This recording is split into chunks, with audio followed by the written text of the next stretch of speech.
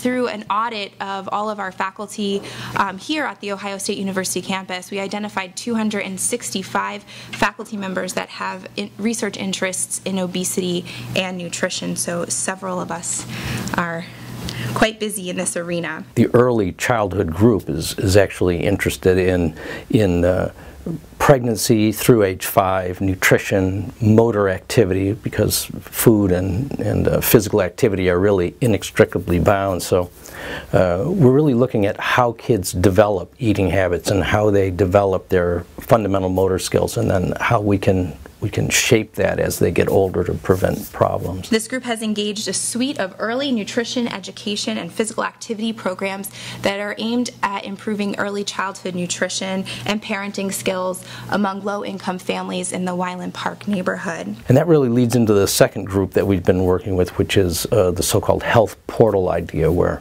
as students come into the university, they begin to develop information about themselves and how to improve their dietary and activity habits, and then use the university resources to make that happen.